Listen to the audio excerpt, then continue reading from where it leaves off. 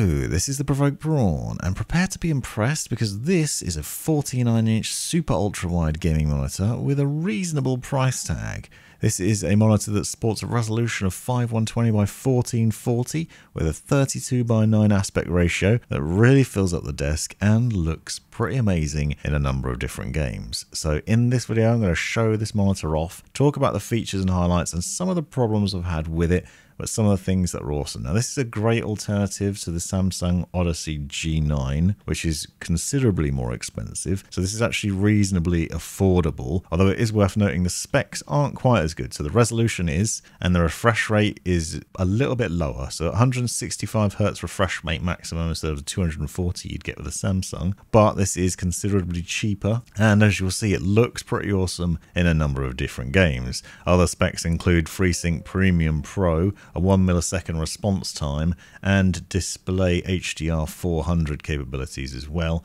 So it is an interesting and gorgeous gaming monitor, as you can see from multiple different angles and in different games as well. It looks great for driving games, FPS games, all sorts of other things. I've been playing on it and testing out in a variety, and you'll see different rooms, different lighting conditions during the day and at night. I wanted to test out a multitude of things to be able to show you what it looks like and talk about my experiences with it, what it's like for productivity reasons, editing videos and such like that. So I'll show you that in a second as well. But obviously the main selling point of this monitor is gaming, and at 32 by 9 it looks magnificent as you'd expect. There's something to be said for super ultra wide gaming monitors, and you can see why, because you get to see a lot more view side to side of what's going on, so it gives you a much more immersive experience. It doesn't have as much height as a traditional monitor, but instead you get a much wider view, which is really immersive. It's something you need to experience, but hopefully I'll put across in this video just how good that is. Although you do need to bear in mind that sometimes I had to use an ultra-wide lens, so sometimes the edges might look a bit distorted, so it doesn't really do it justice. But here, just to demonstrate how huge the thing is, this is just when I unboxed it, and you can see just how massive it is. So it is really big. Now you'll notice that it has a 1800R curve. It's not actually as curved as the Samsung G9, which is worth noting because that did cause a little bit of issues, and it will vary depending on your preference whether you want a curved monitor or not. But when you've got something this size, having a little bit of a curve to it does really help, because otherwise you find you have to move your eyes and your head a lot more, and so a smaller curve isn't necessarily a good thing. You don't necessarily want a flat panel. A curve is very handy, especially when you're being productive. Not so much for gaming. That's fine, because you're generally looking at the center of the screen and then the outside is a peripheral vision. But you can see like Alan Wake, for example, looks really, really good. And it's got good dark blacks and bright light colors on it as well. And it's fantastic in a number of ways. But there are some other things to keep in mind as well, is that not all games support 32 by 9 aspect ratio. So you can see Starfield here with black bars down the side, and you'll often see that in cutscenes as well, which can be a problem. And if you want to watch a Netflix film or something on there, you're going to have the same problem. But you do have alternatives, so you can do picture-by-picture mode, where you can see I've got 2 cables plugged in, and then basically it's 2 monitors instead of 1, because you have basically 2 sides that are running at 16 by 9. This is great if you want to do some streaming and gameplay recording for Twitch and YouTube, for example, with the standard aspect ratio, and still be able to see Twitch chat or OBS or whatever's going on the left-hand side of your monitor. Or if you want to do it for productivity reasons, so you can see me here editing a video, having Chrome open so I can keep an eye on things there, and also dragging videos around and checking things out, means you can be much more productive in an easy way in picture-by-picture mode. And obviously it's like having 2 monitors, but then you don't have a bezel between them, and there's no gap there, and it's less hassle, and it looks great. I've been running my G9 like this for a while, so testing this AOC monitor out in the same way was important to me, because I wanted to show what it was like. Now I want to show you some of the things to consider. Obviously it's a 49-inch monitor, so measuring it was kind of pointless, but side to side I wanted to show you know, it is 49 inches across that way, so it's not corner to corner, it's left to right. And you need to think about this in terms of the amount of space that is going to be taken up on your desk, because it does take up a lot of room. Obviously, mounting it is another option potentially, but you can also see it's quite thick. So from a top-down shot, you'll see that the thing itself is quite a chunky monkey. It's not a thin thing by any means. And also you need to account for the size of the stand as well. So you need a relatively large and deep desk if you want to make the most of it. But that's not necessarily an issue. The rear isn't particularly flashy, but that's fine because you're mostly not going to see that anyway. The thing of note is it has 3 HDMI cable connections and 1 DisplayPort, and then USB-C as well, which I'll get to in a second. You can see that the monitor is adjustable. Apologies for the focus problems out here, but there is a little bit of wobble in it. If you have a wobbly desk, that might well be worth bearing in mind. That could be an issue, but there's not too much. I found that I wasn't really knocking the desk a lot and it was causing it to wobble, but if you are moving it, then it will be a problem. Now, you get the best refresh rate, as in 165 Hz, out of this monitor if you're using it with a DisplayPort connection. If you use HDMI, you only get 75 Hz, and there is a USB-C connection on there which you can also plug in, which will give you 120 Hz. So if you're going to do picture by picture, I would recommend 2 HDMI cables, because I did an HDMI and DisplayPort cable here, connectivity that way, and you'll see that one screen is the full 16:9 aspect ratio, and the other one for some reason is tiny with black bars around it. Now that seems to be because I was mixing DisplayPort and HDMI, so that's something to keep in mind. You have to go into the settings and play around with things, but also just use HDMI if you want to do picture by picture, and DisplayPort if you want maximum refresh rate.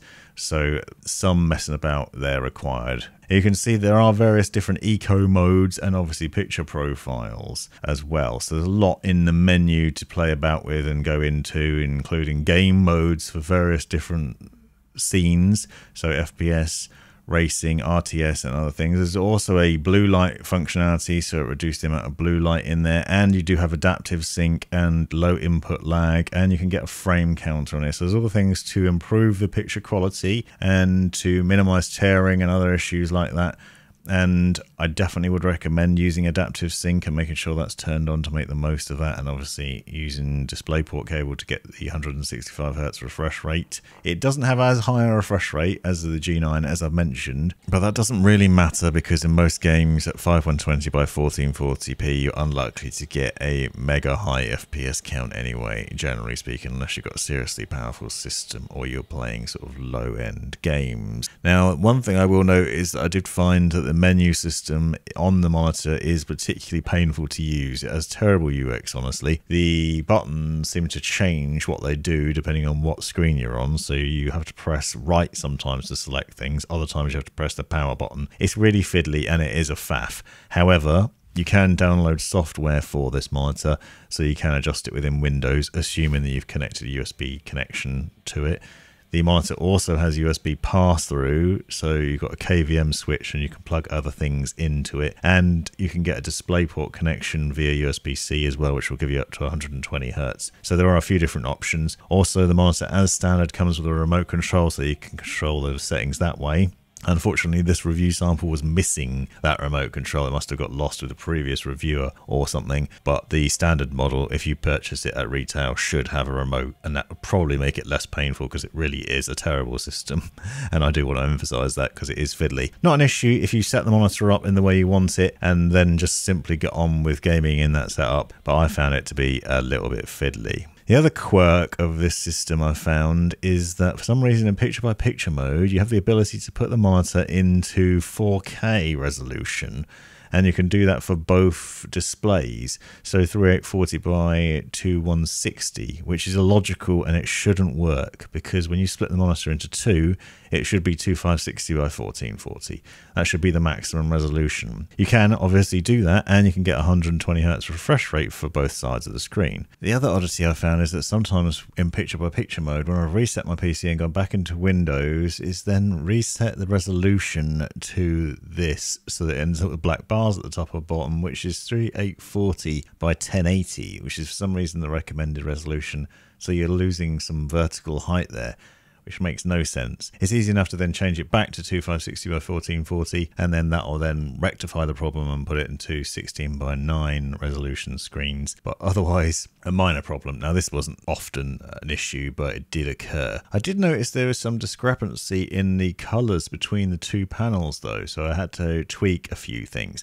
Another point to note is that if you are struggling with this monitor when you do get it, because you can't get it into 32 by 9, you have to go into the individual HDMI settings and set it to 5K 1K mode, and then that'll allow you the 32 by 9 full resolution, full aspect ratio. That was another thing that I had to fiddle around with. There was a lot of fiddling to get it set up right, I found initially. Again, if you're using it at the full aspect ratio for gaming all the time, not a problem.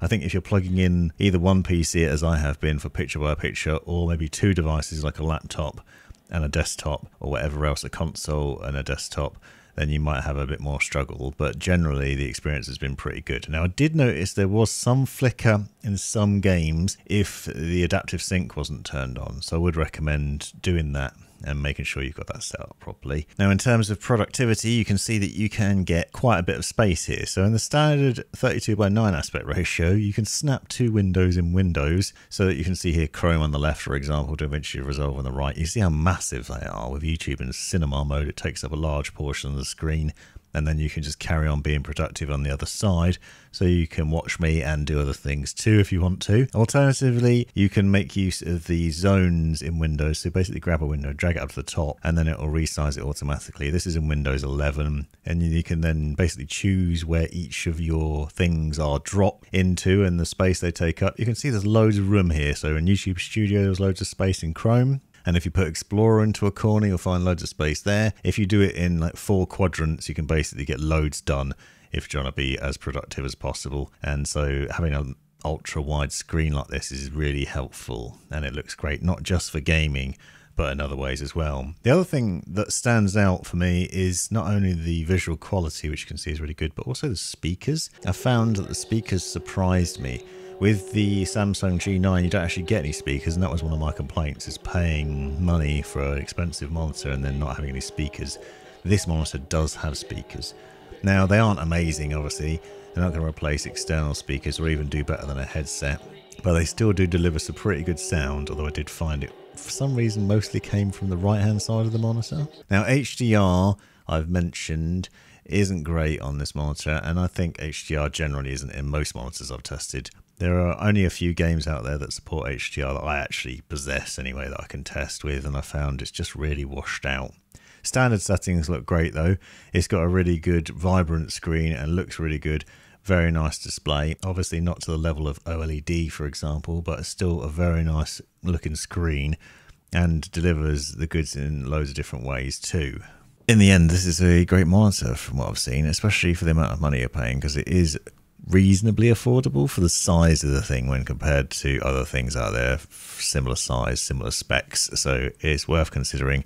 If you want to game in super ultra wide and that's going to be your main use case, it's pretty good. And productivity is also really nice on there as well. I do think that there are some things that are annoying about it, like the UX of the menu, but if you use the remote control, you can probably get around that. And comparatively, it's really nice. So if you've been looking at the G9 and thinking about it, but it was too expensive, then this might be a great alternative. Hope you enjoyed this video. Thanks for watching. Subscribe for more. You've made it right to the end of the video, you brilliant legend you. If you've enjoyed it, click that subscribe button, give me a thumbs up, and drop me a comment down below if you've got any questions. If you really enjoyed it, consider joining the channel and see the benefits of doing so. Check out these other videos. You might well find them interesting or useful. And most importantly, have a great life.